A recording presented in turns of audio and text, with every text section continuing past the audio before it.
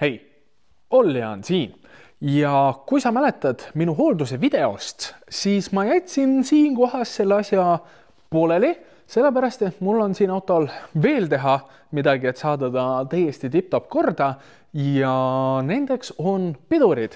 Nii et täna siis selles videos võtame ette kõiksugused pidurid, me võtame ette kettad ja klotsid, loodetavasti me ei leia mingisuguseid halbu üllatusi supportite näol või käsipidurite näol, sest et kässar töötab enam-vähem ilusti. Ainuke asi ongi see, et mul on tagakettad kõverad ja siis ma mõtlesin, et viskame siis uued esikettad ka juba siia ette. Nii et jah, hakkame aga pihta. ULLJAAN! Tere, mina olen Pagassi Kremlin.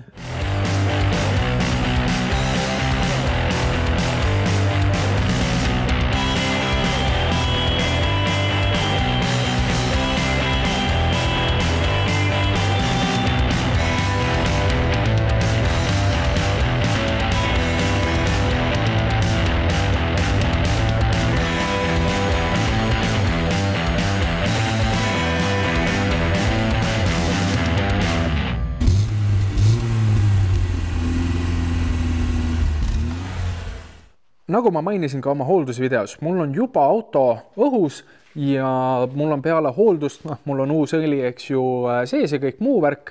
Mul on kõik koos peale selle ühe nurga, kust ma saan siis näha oma pidurivedeliku taset, et igaks juhuks selle silma peal hoida, kui me siin midagi möllame, mässame. Mul on nina juba õhus, vahetame need esikettad klotsid siis ära. Nii, alustame siis sellega, et võtame ratta eest ära, muidu ei pääse ligi.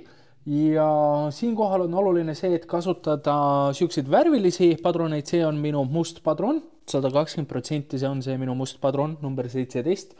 Ma tean väga hästi, kus see on siin. Ma ei tõmmanud hõbedasele teipi ümber.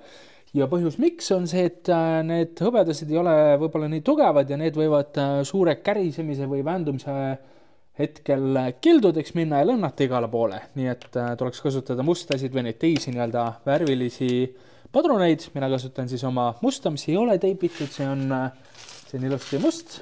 Ja võtame siis rattad alt ära.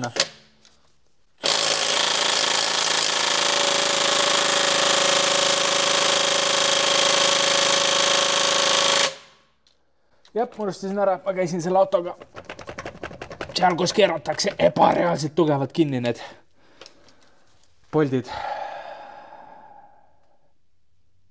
Jah, siis on nii.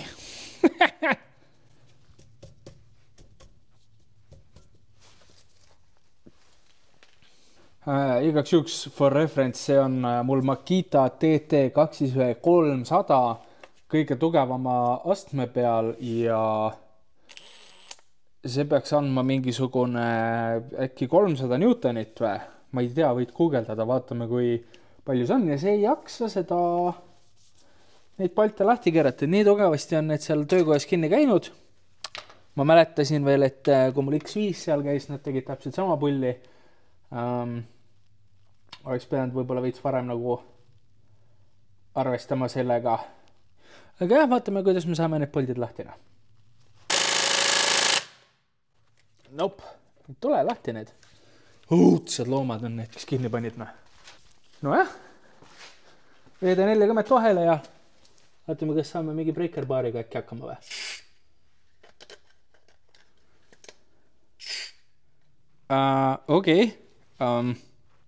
See juhtus. Need rattapoldid ei tohi nii kõvasti kinni olla, sest et muidu need lähevad puruks ja siis lähendab ratta sealt minema.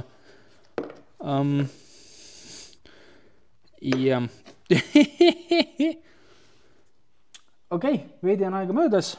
Ma läksin tööriista ära, nii et keegi käis oma tööriistadega abis ja pika ponnimise peale niimoodi, et auto tõusis peaaegu kohati õhku.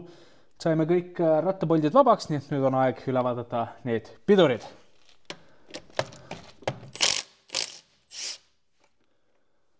Muidugi keegi võttis mu kuradi padroni kaasa, aga eks ma lähen võtta varsti tagasi talt. No vähemalt ratas tuleb ilusti küljest ära. asi seegi. Ja vaatame, mis meil siin toimub siis.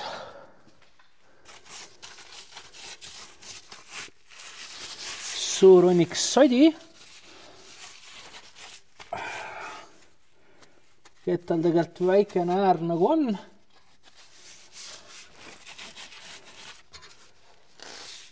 Aga muud osad siin tunduvad okeid olema.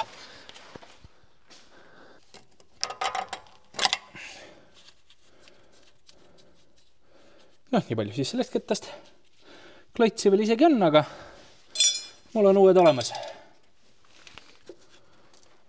Liugurad on isegi ilusti määritud. Siin on veel natukene mingit määrdeainet. Ma ei tea, kas see on kaadris või mitte. No nii, sellest ajast, kui kaamera viimati käis, on möödas mingisugune 4 tundi. Sealhulgas mingisugune väikene 2-tunnine väike paus. Aga situatsioon on järgmine. Kunde pool, kõik asjad ilusti küljest ära võetud ja supporti koilb ilusti tagasi sisse surutud. Ja täpselt sama teema ka juhi pool. Nagu me juba teame, selleks momendiks ma lõhkusin ära ühe selle pikenduse, et saada rattapolte lahti, mis ei aidanud, ja lõpuks saime siis rattapoldid tänu Kege abiga saime lahti ja siis ma hakkasin siin vaikselt pidurit tegema. Kaamera läks kinni sellepärast, et mul tulid igasugused kõned asjad vahele ja siis ma lihtsalt jäin kuidagi hoogu, sattusin tegema, aga samas ega ma ei teinud ka väga midagi. Sest et mina üksinda omal jõul ei saanud lahti ei liuktappe ega kelgupolte siit poolt ja ega teiselt poolt ka mitte. Proovisin, mis ma proovisin, aga hakkama ei saanud. Millega aga ma sain hakkama, on see, et lisaks siis sellele breaker-baarile või mis asi see on, tee midagi. Millega aga ma sain hakkama, on see, et liuktappe välja kruttides läks mul see pisikene pikendus puruks. Aga that's not it. Selles suhtes, et mulle tuli appi üks mu sõber, kellest, see on see kuradi mehaanik, kes töötab mehaanikuna, tal on M57 probleemid olnud E39-ga juba teada. Muidugi ma unustasin filmida, kui ta siin oli, aga tema tegi lahti kõik, sest et tal on mingisugused nipid ja kogemused, mida mul ei ole. Ja see ei läinud ka libedalt. Selles suhtes, et see on minu number 18 padrun, mis on tükkideks. Ohverdasime selle padruni ja ikka lahti ei saanud, nii et me võtsime siis uue padruni ja see läks ka tükkideks. Nii et lõpuks mingi lehtvõtmi imedega saime ilusti need kelgupoldid lahti, küll aga see pole veel kõik. See on minu pisikene narre. See läheb kinni, eks ju. Keerab ühtepidi, teistpidi ei keera. Nüüd paneme niimoodi, et ta teeks nagu lahti. Mul läks pisikene narre ka sellega puruks. Nii et siis mul on puruks läinud see suur tõh, väike pikendus, 2-18 padrunit ja üks narre. 5 tööriista selleks, et lahti saada eesmisi kettaid klotse. Nüüd nad on lahti ja saame ilusti kokku tagasi panna. Nii et hakkame aga sellega pihta. No nii, mind arvatavasti siin väga näha ei ole. Aga situatsioon on järgmine, et ma puhastasin ilusti ära kõiksugused need kelgud, kõik poldid, rummu, kõik puhastasin ilusti ära ja nüüd on aeg hakata tagasi panema siis asju, aga uute õppide näol. Nüüd ma ei tea, kui hästi see siia peale jääb, aga siin sees on pisikene rant, nii et vanad kettad lähevad ära. Ma ei tea, kas siin on peal, kes tegi, väga kahtlen selles. Ma kontrollin korra. Tootjat ei tundu olevat. Aga peale lähevad meil siuksed uhked Comline'i kettad. Mulle öeldi, et Comline'i kettad ja Boschi klotsid, need pidid kõige parem kombo olema, et ei hakka vilisema, kriuksuma, mida iganes. Nii et viskame, puhastame ilusti ära ja paneme uued jupid siia külge. No, klotsidel siin, põhimõtteliselt võib öelda, et oli ka aeg, aga jah, tšükene lugu laul. Nüüd saavad vähemalt uued pidurid siia külge.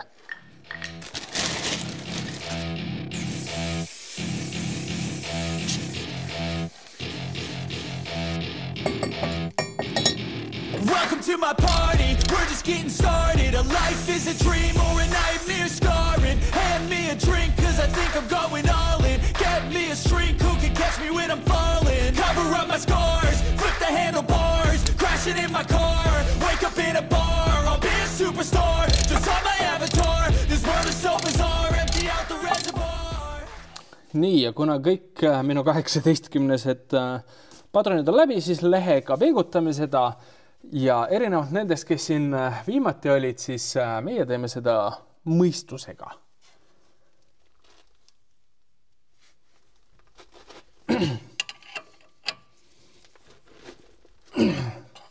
Niimoodi, et oleks kinni, et lahti ei tuleks, aga samas, et järgmine vana ei peaks nii palju vaeva nägema ja tööriistu lõhkuma kui meie.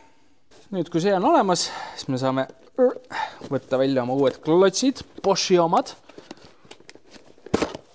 Aps, aps, aps. Nad on nagu kalja. Vaatame, et ilusti liiguvad siin. Mõlemal pool.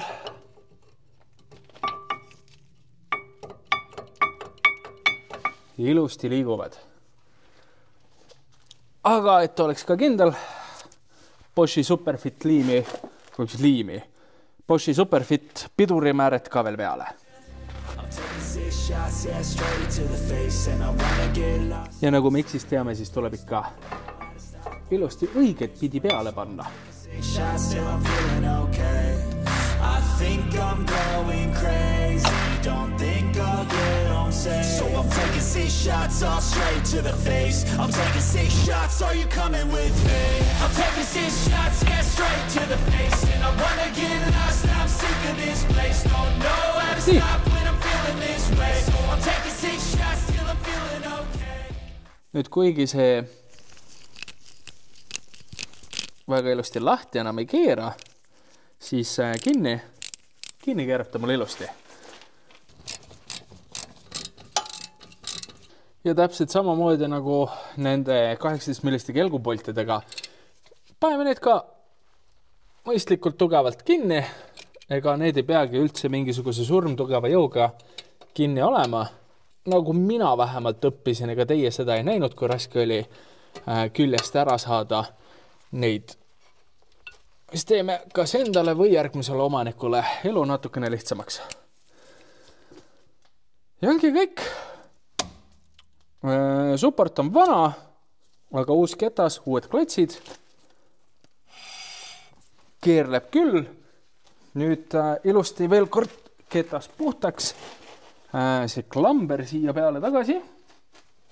Ja saame ratta alla panna ja siit poolt on asi vask. See klamber on üks marutüütu asina. Karras. Shiny.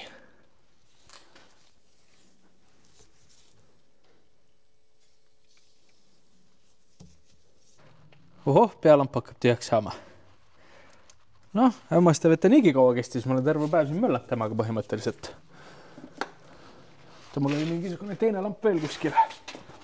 Ja siinpool on täpselt seesama teema. Mul ei ole paberit ainult. Marutüütu on elada. Liitsi tahaks koju magama minna. Ja täpselt sama lugu ka juhi pool. Comline'i ketas ilusti.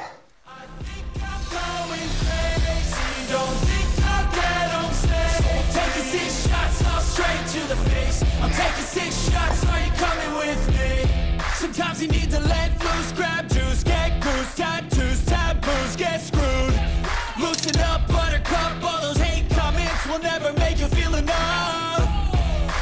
Lennart ilusti vastu. Oi, tegin koledaks ketta. Damn, ain't that fabulous. Can't wait to apply all those mathematics. Nüüd ilusti puhtaks. But we can't get a job that pays us enough. I'm about to pop. Nüüd aga juhi pool on lõbus asi see, et meil on piduri kulumisandur tuleb ära vahetada, mis mul on ka uus ilusti olemas. Nii et jaa, ma ei tea, kui hästi ma siit saan filmida, aga siukene juhe, siit vahelt tuleb ta, siin on siis siukene klamber, siit klambrist tuleb ta välja ja jookseb ta siis sinna karpi. Mul tunne, et ma pean mingi videot vaatama, et kuidas seda kuradi karpi lahti saada. Hull müsteerium. Noh, palun väga maal elamine. Rõve kole.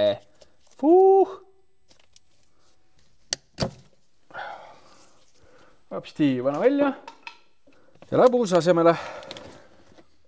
Nii uus ja uhke auto piduri klotsi kulumisanduride. Pole varem siukse asjaga kokku puutunud.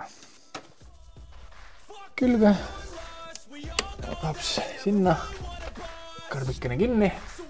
Siis siit. Siia niimoodi. Ja nüüd supporti külge ja siis sinna. Nii, siis saab külge kruttida kelgu.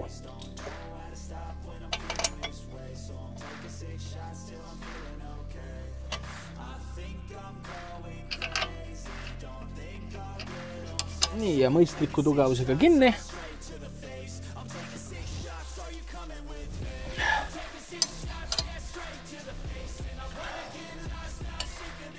Ja siis on aeg klotsideks. Ja siinpool on siis klotsid siuksed, et see piduri kulumise andur peaks supsti siia vahele minema.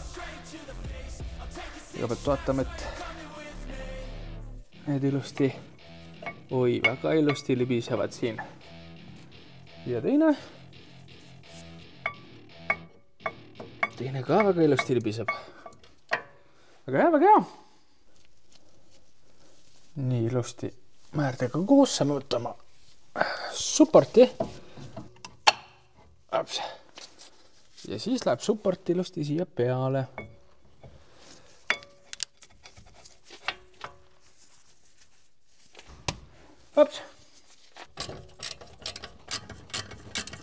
Ja samamoodi mitte üle mõistuse tugevalt kinni.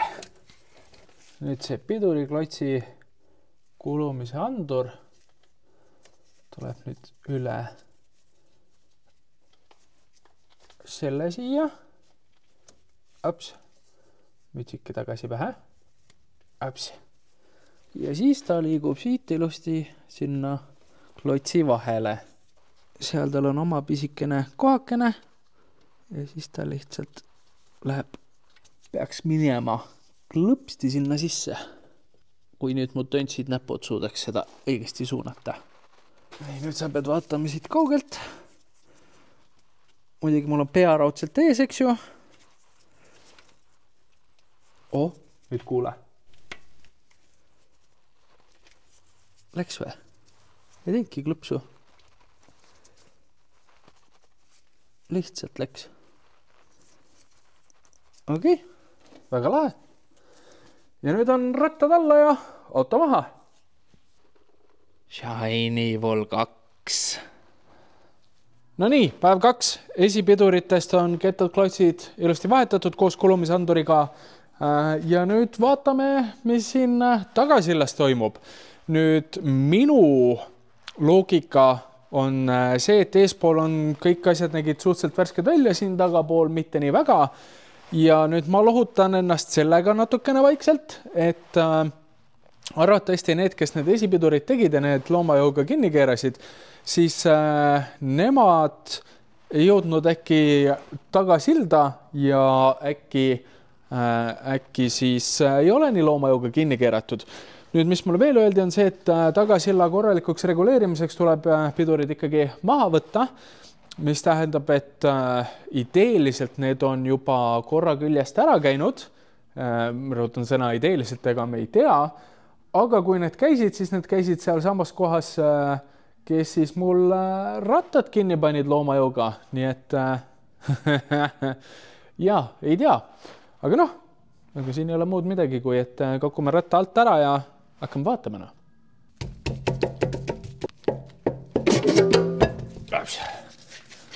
No vaatame, kas siit tulevad asjad lahti. Oi, ma näen siin päris palju ilusaid uusi juppe. Vaatame, kas support tuleb maha. Opa. See liugur keerleb.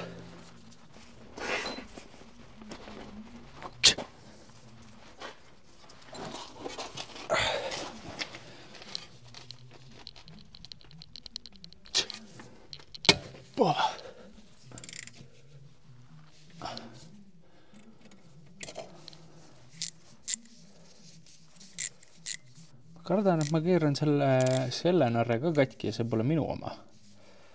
Sest et see alumine väga ei taha liikuda.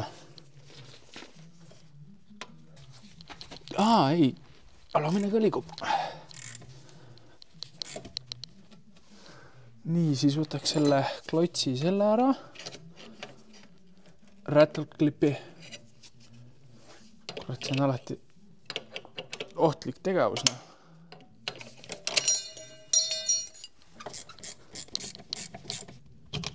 Ülemine liugur. Ops, alumine liugur. Ja need on ka ilusti ühe pikad. Ops. Nii, kuidas nüüd nende kelkudega on?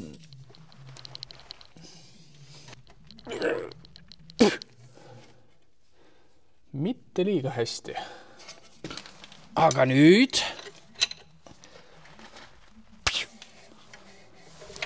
no on sahkera-mahkerit tehtud. No.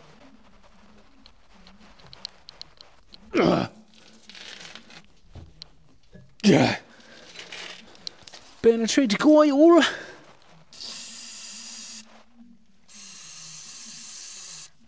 Natukene meelitame.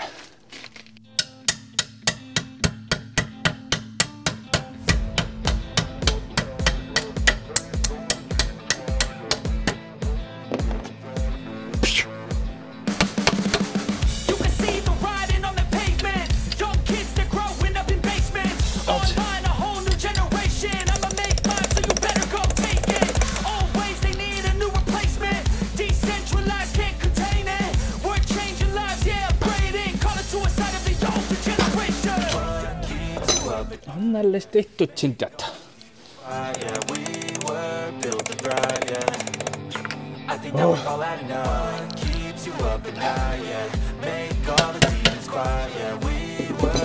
Hullud!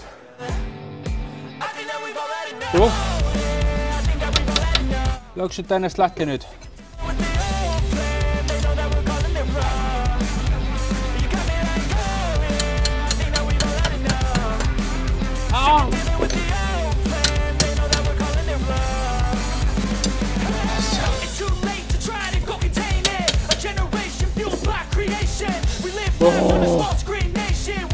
Muidu tead täristaks püssiga, aga mul on padrunid puruks kõik.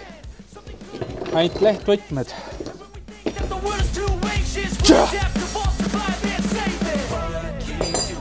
Peab manuaalselt täristama. Hakkad nüüd liikuma või? Tule nüüd. Ops. Saime selle ka liikuma. Paneme korraks kõik asjad tagasi kinni. Sest mul ei ole pointi hakata ühelt poolt vahetama, kui teiselt poolt ei saa. Nii et viskame siin korraks kokku tagasi ja siis vaatame, mis teine pool teeb. Okei, kolb tuleb tagasi sisse poole lükata veits. Perbe. Nii, nüüd mida te esimeste ketaste juurest ei näinud on see, et mul on niisugune äge tööriist, millega ma saan kolbi tagasi kokkupoole suruda. Ja kui sa nüüd vaatad ja ei saa päris täpselt aru, mida või kuidas ma teen sellega, siis ära muretsega mina ka ei saa. Oi, see kolb liigub ilusti. Väga ilusti liigub siit. Smooth like butter, like a criminal undercover. Tegelikult peaks selle ka korra üle kontrollima, kas see käib lahti. Väike nipp, mis ma õppisin. Siukene pisikene teeliides. Paned selle ilusti siia auku, õrnalt survet peale, siis lihtsalt koputad, kuni ta lahti tuleb.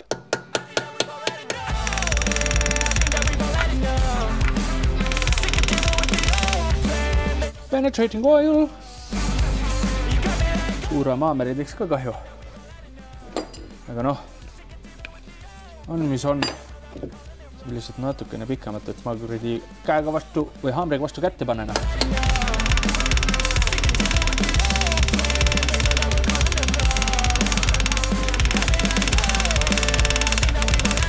Uus auto ja. Tegelikult tahaks asi kuuma saada, aga mul ei ole kuuma.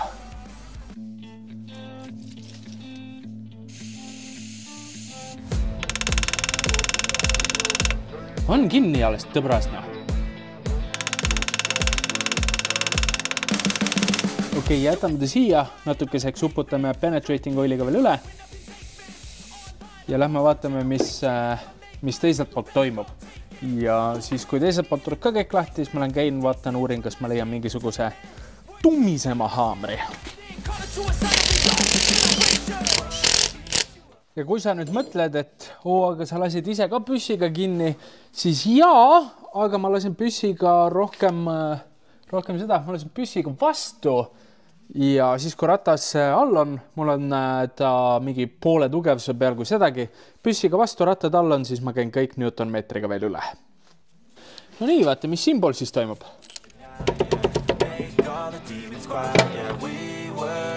Oho, symbol ka palju. Uusi seravaid juppe.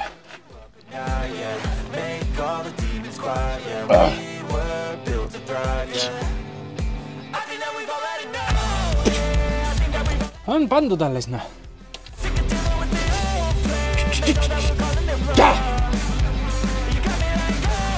Oi, põssad.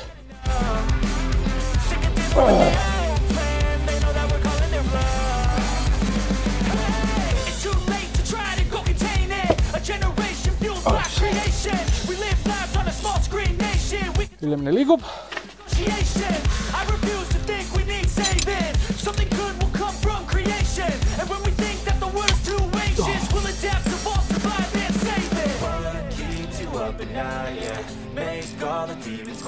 Ops, alumine ka liigub.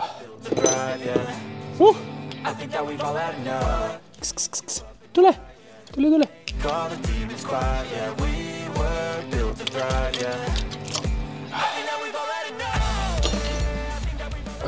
Liugur number 1. Ja alumine liugur. Ülemine juba kadunud. Ülemine on seal. Sama pikad ilusti. Nii, ja nüüd röstlööser release oili maha. Või noh, penetrating oil.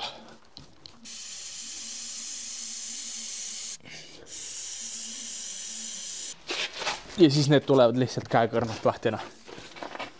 Oleks vaid. Läheb väänamiseks, noh. Pole siin midagi.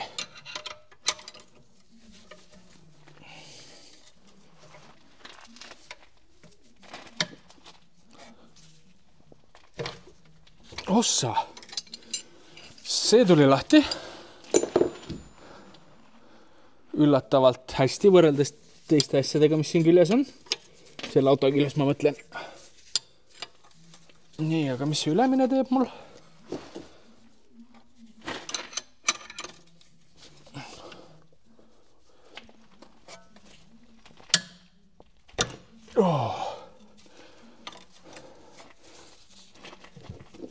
Ülemine tuli ka üllatavalt hästi lahtine. Ops. Nii. Penetrating oil. Uputame ära ikkana. Pole siin midagi.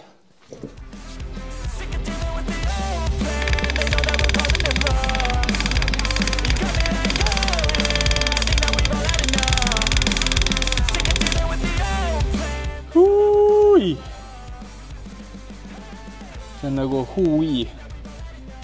Nagu mingid kauboi hääled, mitte see on paha sõna.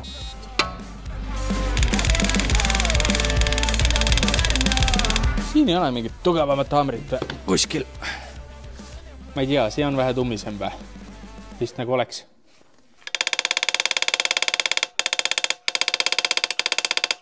On korrat raiped, noh. Ma ei tea, noh. Best produkt.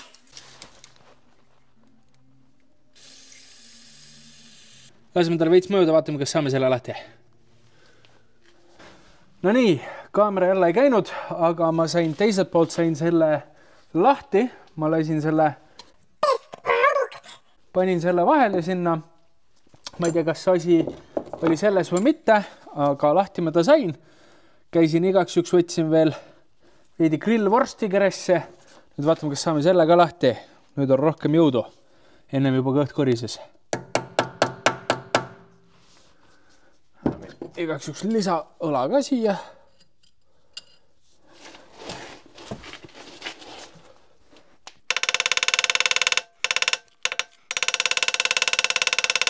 Et see on praegu ainuke bolt, mis takistab mul terve tagumise piduri ringi äravahetust. Vot. Paneme veel. Injektoren und Glückertsenlöser. Nagu mekaanik Marius ütleb. Ja no maguna.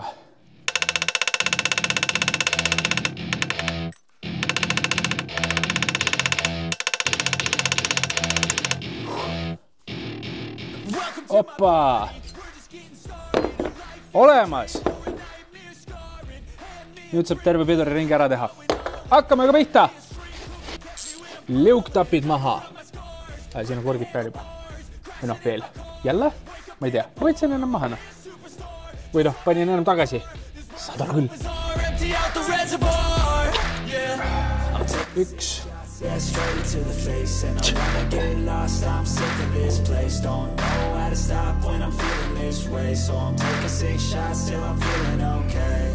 I think I'm going crazy, don't think I'll get on safe. So I'm taking 6 shots all straight to the face. I'm taking 6 shots. Kässar tuleb maha regullida, aga mul on pargi peal. Paneme neutraali peale. Neutraal on sees, kässar on maas.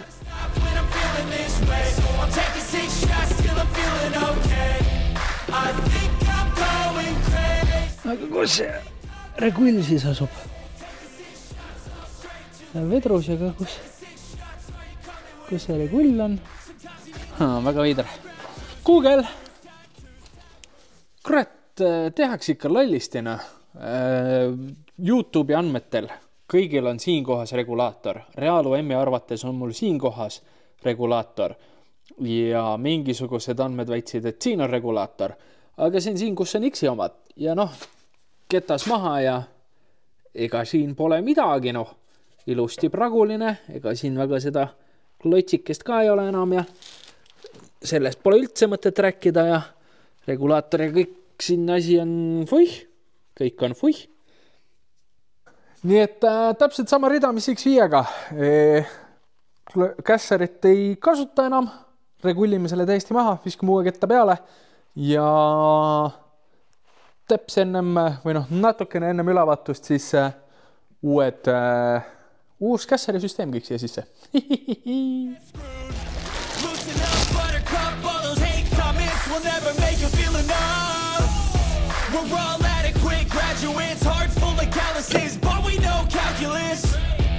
Damn, ain't that fabulous. Can't wait to apply all those mathematicus. But we can't get a job that pays us enough. I'm about to pop up. Fuck you, you're lost. We all know that we never really want a boss. So I'ma do what I want to. Something I can't undo. Yeah, I'ma do what I want to. Something I can't undo. Taking 6 shots, yeah, straight to the face. And I wanna get lost, I'm sick of this place. Don't know how to stop when I'm feeling this way. So I'm taking 6 shots. Valed klotsid. I'm going crazy, don't think I'll get on set. oled klotsid on? Ei saa. I'm taking 6 shots, are you coming with me? I'm taking 6 shots, yeah, straight to the face. And I wanna get lost. Nojah. Siis on nii. Siis tuleb lihtsalt uued klotsid tellida. Pole siin midagi. Vana klotsi peal koodi ei ole või? Ja nagu naljakas, et nii uue autoga on see, et valed klotsid. Võiks olla mingisugune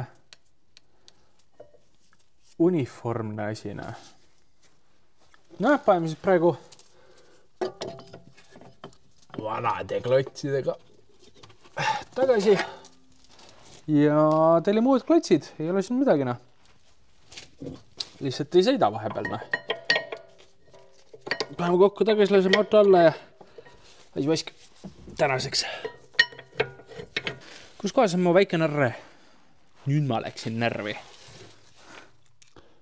No nii, mis on siis nüüd päev 3?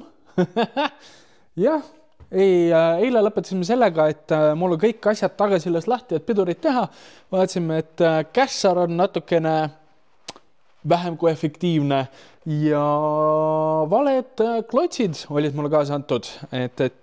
Ja siis täna on esmaspäev ja mul on uued klotsid ilusti olemas. Seekord on TRV, ei ole Boschi omad, aga mul on kindel deadline, mul on vaja see auto tänasega valmis saada. Ja Boschi klots ei olnud kuskil koha peal, kus ma saaksin ilusti kiiresti kätte need. Nii et jah, viskame TRV-d külge ja ajame selle auto välja tänaseks. Üks asi veel on muidugi see, et ostsin ilusti omale mingit quick breaki remondi komplekt kässarile ka. Et teeme siis selle ka juba korda, kui ketas juba maas on. Ja siis see lähevad Boschi klotsid. Ma loodan, et need nüüd vähemasti sobivad. Ega ma ei tea.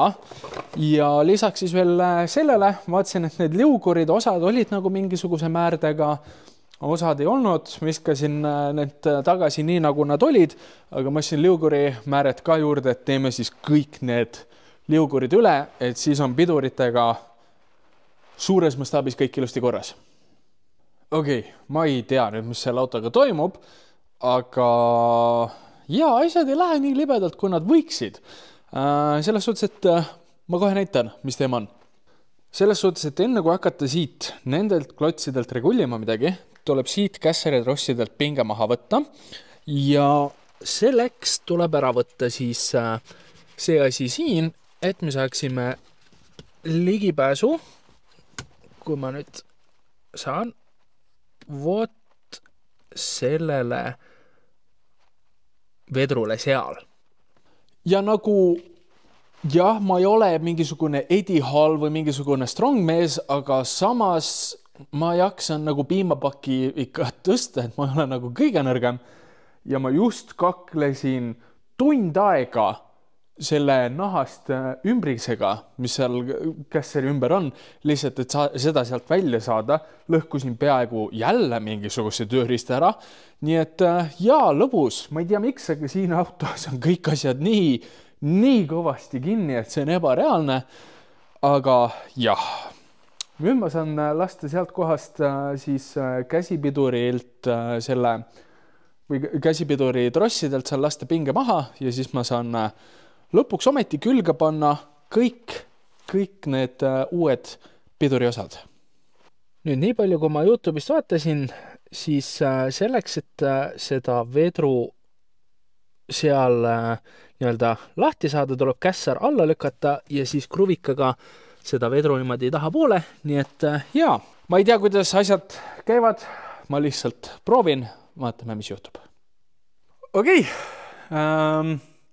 Nüüd on 45 minutit hiljem ja siit pisikene elu õppetund. Ja see on see, et virisemisest on vahel kasu ka. Selles suhtes, et kui ma ei saanud mingi asi siin ei töödanud, siis ma virisesin Rasmusele neti teel, siis see hakkas tööle. Siis ma ei saanud sealt kunde poolt ketta küljest seda ketta lukustuspalti maha. Virisesin Rasmusele, hakkas tööle. Ja nüüd siis see 45 minutit. Ma mässasin sellega, et seda nii-öelda vedrumehhanismi, vaata seda, vaata nüüd. Et seda vedrumehhanismi sinna lukustisse saada, sest et see on, ma ei tea, keegi on pannud siia mingi tugevama vedru või ma ei tea, mis siin toimub. Aga igastahes vaatame, kas on näha. Seal on ta lukustis. Ja jah, virisesin Rasmusele, et ma ei saa hakkama, järgmine kord proovisin. Tuli ära. No ma ei tea, see konkreetne eksemplar sellest autost on küll nagu mingi HALLI poolt ehitatud, sest et, või vähemalt need pidurid, sest et no mine nii metsa. Ma kaalun mingisugune tutt alla 100 kilomiga, 96 kilo äkki või. Panin selle pika kruvika sinna otsa, ma läksin taha pinki, tõmbasin kogu oma keha raskusega seda tahapoole, lükkasin veel jalgadega nagu mööda põrandat ennast tahapoole ja alles siis sain ma selle lukku. Nagu ma ei taha endast mõelda kui nõrk, aga võib-olla, ma ei tea, piimapakk ongi nagu maksimum, mis ma tõsta suudan. Aga jah, aega läheb, aga nüüd saab lõpuks ometi hakata nende piduritega tööle.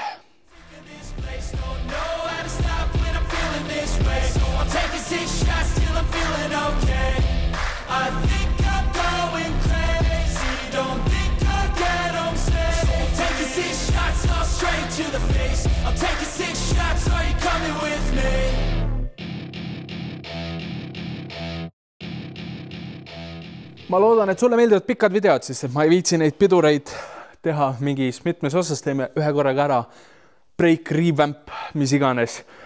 Aga jaa, nagu sa just nägid, mul on kogu tromlisisu, kõik on uus. Vedrud, tiftid, need kuradi regulaatorid, kõik panin ilusti kokku. Maru kaunis. Ja issand jumal, kui lihtne see oli millegi pärast. Kõik läks niimoodi lupsti. Ma ei tea, kas asi lihtsalt selles, ma kasutasin kõik uued jupid või mul on see kuidagi käpas üks viie pealt. See oli hämmastavalt lihtne, see oli nagu, jaa, ma võtsin nagu vanad jupid, võtsin küljest ära ja siis mingisugune 15 minutit mul oli, või isegi 10 minutit või isegi veel vähem ja mul oli kogu tromlis uus. Kõik ilusti panin märded asjad ära ja lebo, nüüd viskame selle piduri kokku ja siis kogu see jant teisel pool uuestina.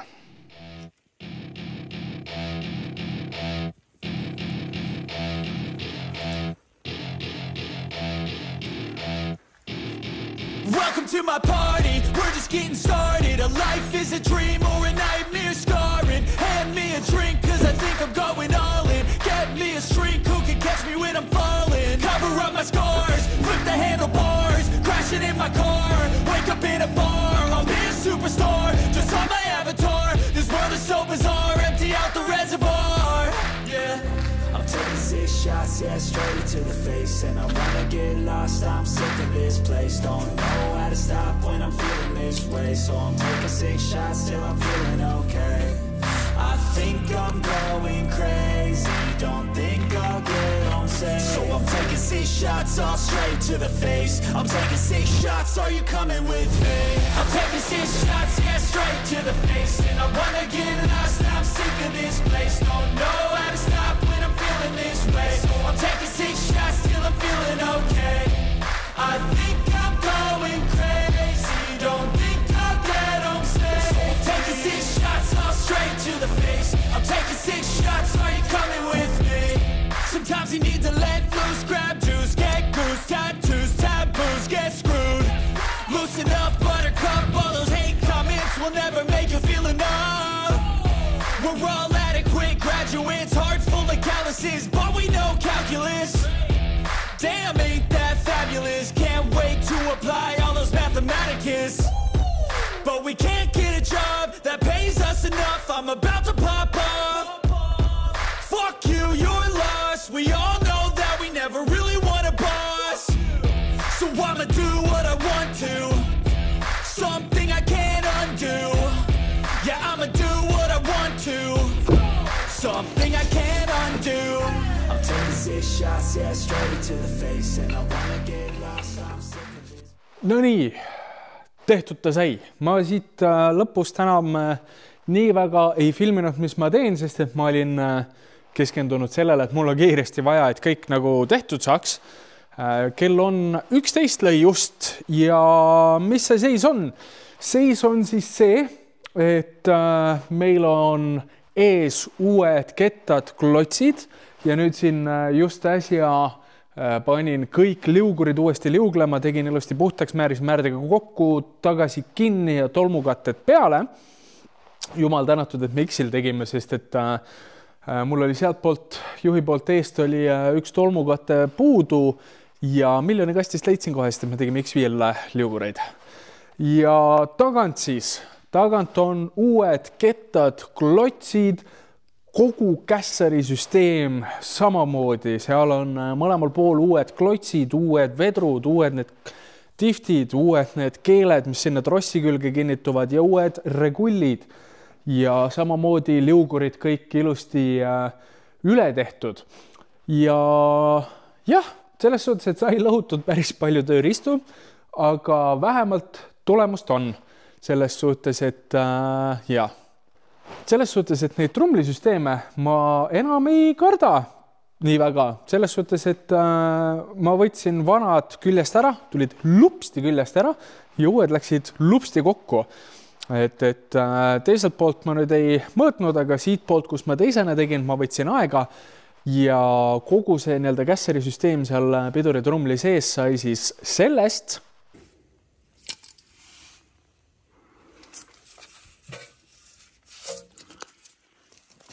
selleks,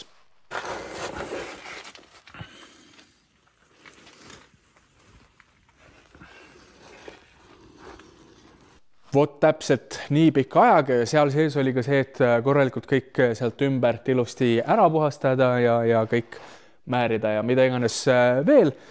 Nii et jaa, kõik pidurid on uued, kõik pidurid tundusid toimivat, kässar sai ka ilusti ära regullitud, lasin selle tifti sealt ilusti tagasi. Ainuke asi, mis mul nüüd teha on veel, on see, et mul on kässari kate, ma ei tea, kas on näha, kässari kate on tagasi panemata, aga noh, see on pisiasi, kõik rattad on ilusti tork to spec, nii et jaa, aitab küll, ma tahan veits puhata, nii et jaa, kui sulle meeldis see video, siis kindlasti pane sellele like, ma loodan, et see liiga pikk ei tulnud või kui tuli, siis vähemalt sai tehtud ka midagi päris palju ja päris palju seiklusi. Ja kui sa pole seda juba teinud, siis kindlasti subscribe siia kanalile, kui sa tahad teada, mis selle autoga veel edasi saab või mõne minu teise autoga. Ja all kommentaariumis võid sa kirjutada RIP kõikide minu tööriistadele. Oi jah. No nii, sa arvasid, et pidurite video on läbi või? Ei ole, aga noh, ära muretse, ega ma arvasin ka, et on läbi, aga tuleb välja, et ei ole. Selles suhtes, et kui me viimane kord siin olime, siis ma ütlesin, et mul on pidurid regullitud ja kõik on korras, ülikõv. Aga siis ma läksin järgmine päev sõitma ja mingi moment hakkas mul kuskil tagasillas jõle värisemine pihta. Ja peale seda ma läksin välja, katsusin siinpoolne, siis ketas oli kohutavalt kuum. Nii et jaa, kui ma regullisin kässarit, siis mulle tundus, et vahepeal nagu üks pool või midagi jääb peale, aga samas see on nagu iga kord. Tegin sükse väikse testisõidu ja siis oli nagu kõik fine. Nii et jaa, kässari probleem. Selles suhtes, et mul kolvid ja kõik need asjad seal liikusid ilusti, liugurid said ka ilusti ära märdestatud, piduri sadul, piduri kelk, kõik olid temperatuurilt normilt. Ainukene asi, mis oli siis ketas oli kuum. Nii et jaa. Ja siin nüüd tuli maru halva ajastusega, selles suhtes, et mul oli asjaajamist Jõgeval ja Jõgeval ma seda probleemi kohtasin. Jõgeva on minust mingi 30 kilti või niimoodi. Et ma olin põhimõtteliselt nagu tee peale jäetud, aga selles suhtes, et leidsin seal Jõgeval on terminal taga on mingisugune rehvipunkt. Läksin sinna, küsisin, et kuule, mul on niisugune probleem, kas saate kässarit nagu maha regullida. Nad ütlesid mulle, et nad saavad tööriistad anda, aga nad ise parem ei hakka midagi tegema, et see pole päris nende pädevus. aga nad olid nii toredad, et nad tõstsid mulle selle ratta üles, andsid kõik tööriistad kätte, sain ära regullida. Nii et aitäh teile. Ja siis ma regullisin selle kässeri nagu veits maha niimoodi, et see ratas keerles siis vabalt seal ja probleemi ei kadunud ära. Ja siis ma hakkasin, kuna oli juba õhtupoole, siis ma hakkasin läbi helistama kõiki, kes mingisugused töökodasid, kes seal on, kuniks leidsin üles fiksuse, Jõgeva fiksus, kes oli nõus siis regullima täiesti nulli minu käsipiduri, et ma saaksin ilusti sõita. Ja peale seda pole mul seda probleemi olnud. Ja ma tean ka täpselt, mis valesti oli. Selles suhtes, et sinule see võib-olla niimoodi tundus, sest et need tulevad eri nädalatel välja, aga tegelikult minu jaoks oli üks nädalavahetus. See, kus ma tegin siis hoolduse, ehk siis vahetasin ära õlifiltri, õhufiltri, salongifiltri, kütusefiltri ja siis tegin üle ka kõik pidurid, ees kettad, klotsid, liugurid määrida, tagasillas kettad, klotsid, teine set klotse, kõik see kässeri remont, komplekt, regull ja liugurid määrida, mis iganes. Ja noh, mul olid siin ka valed klotsid, eks ju, ja see venis ja venis ja venis ja ütleme nii, et mul on õppimisvõime selles suhtes, et ma ei teinud seda viga, mida ma tegin siis X-iga, et kus ma jätsin siis õlifiltri korpus lahti, see sai ilusti kinni pandud, samamoodi ka õlivõrras sai ilusti omale kohale pandud ja ma panin kõik klotsid panin õiget pidi auto külge, mida ma ka siis X-iga tegin ja kuigi mul oli natukene abi asjade lahti saamisega vaja, keegi tegi mul siis need rattapoldid lahti ja mul see mehaaniku tuttav, kellel M57-ga pidevalt probleeme on, tema aitas siis siin eesmised kolvid, mitte kolvid, eesmised supportid ja eesmised kelgud lahti, aga kokku panime kõik ise ja selle juures vähemalt antud hetkel tundub, et ma tegin ainult ühe vea, mis on minu jaoks päris hea tulemus peaks mainimine. Ja mis see viga siis oli? Viga oli selles, et ma siin mõtlesin, et ei tea, lihtsalt regullisin halvasti oma kässerit, aga ei, tulin siia mingi moment koristama oma laga ja low and behold, mis ma siis selle koristuse käigus leidsin, üks jõke särav hõbedane vedru on puudu.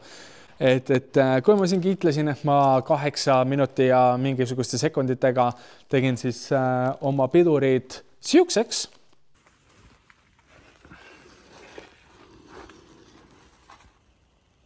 siis kui sa juba esimesest korrast, kui ma seda videot näitasin, ei märganud, siis see asi oli puudu täpselt sealt kohast, kus see kässeri, sealt poolt, kus siis see kässeri tross läheb sinna, nii et mis me siis nüüd teeme on see, et tõstame auto üles, võtame ratta alt ära ja võtame ketta küljest ära ja vaatame, mis kahju seal tekkida võis ja siis loodetavasti paneme selle vedru ka sinna tagasi. No nii, kõiksugune muu pudipadi on siit küljest ära võetud, vaatame, mis siin ketta taga peidus siis on. Õpsti, piduri puru, midagi nagu väga hullu vist ei tundu olevat. Klots on ilusti veel peal. Lihtsalt siit on üks vedru puudu, ei tea küll miks. Kuule, aga see klots on nagu, ma ei tea, mulle tundub, et see on vist isegi, et mõnus piduri kõrbekas on näppudel, seda ei tohiks tegelikult sisse hingata. Aga paneme selle vedru tagasi siia, või noh, tagasi, paneme selle vedru külge ja siis on vähemalt asi vaski lenda nagu küljest ära kohena.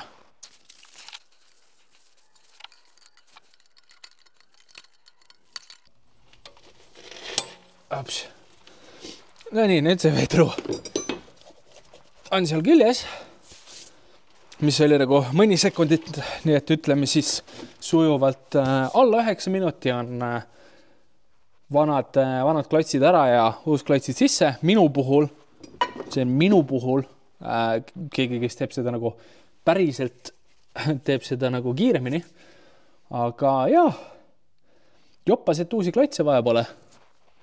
Muidugi jah, oleks võinud ju kohe alguses ilusti teha, aga noh, muidu ei oleks ju ULLJAANi kanal, kui me ei teeks vähemalt mingisuguseid lollusi, mida tavainimene ilusti kohe ilusti teab. Nii et jaa, viskame kõik kokku tagasi. No. Okei, ma arvan, et ma seda kokkupanemise osa jällegi ei filmi selles suhtes, et muidu see video läheb tõesti liiga pikaks. Mul oli juba nagu esimene draft oli mingisugune tund aega, enne kui me jõudsime tänasesse päeva. Nii et jaa, ma viskan kõik käppelt kokku ja siis räägime edasi. No nii, ratas on all, poldid on ilusti Newtoniga kinni pandud ja pidureid ma praegu peale ei pingutanud, kuna ma ei pargi väga kuskil kallaku peal ja ma tahaks mõelda endast kui suhteliselt rahulikust sõitjast parkijast, mis iganes, siis ma jätan niimoodi, nagu ta praegu on, küll enne ülevaatust siis krutime paika ja jah, nüüd on nagu tarbitav auto selles suhtes, et nüüdseks momendiks on see, et ma ostsin selle auto, ma kontrollisin ära, et sellel mootor töötab ilusti, käigukast töötab ilusti, sillad on nüüd korras regullitud ning ilusad värsked suvekad on all ning nüüd on ka kõik pidurid enam-vähem korras, miinus käsipiduri pingutusega. See on pisiasi. Ja põhimõtteliselt saab ilusti sõita nautida, ilusti hooldatud on ka see auto ja nüüd enne ülevaatust ongi mul jäänud ainult mõned pirnid. Sumpasukk mul lekib, mis tähendab seda, et sellega ma pean kuskile minema, sellepärast, et mul ei ole keevitust, veel vähem oskusi, et seda korda teha. Ning siis tuleb üles leida mingisugune kojamehe mehhanism siiest, et see kojamehe mehhanism on niivõrd kinni roostetanud, et sealt ei ole nagu midagi enam teha. Aga jah. Praegu on nagu ta on, saab ilusti sõita, pole mingisugust probleemi. Eks tuleb siia veel mingisugust videokontenti juurde. Nagu me teame, mul panoraam veel ei tööta. Kui nüüd ilmad natukene soojemaks ja kuivamaks lähevad, siis paneme selle, vaatame, mis selle panoraamiga annab teha. Ja siin seest on veel mõni asi veel teha, aga sellest juba lähemalt tulevikus. Nii et jaa, kui sulle meeldis see video, sa võid sellele julgelt panna like'i. Kui sa tahad näha, mis selle autoga või mõne minu teise autoga edasi saab tuleviku poole, siis kindlasti subscribe'i, kui sa seda teinud ei ole juba. Ja all kommentaarides anna märku, kas nüüd on tubli, et ma ainult ühe ja väga pisikese vea tegin kogu selle suure ettevõtmise juures või siis mine arene kuskil kivi all koopa inimene või mine kooli loll pea, mis iganes. Et jah, anna ka märku. Seniks aga tänks, et vaatasid ja näeme varsti.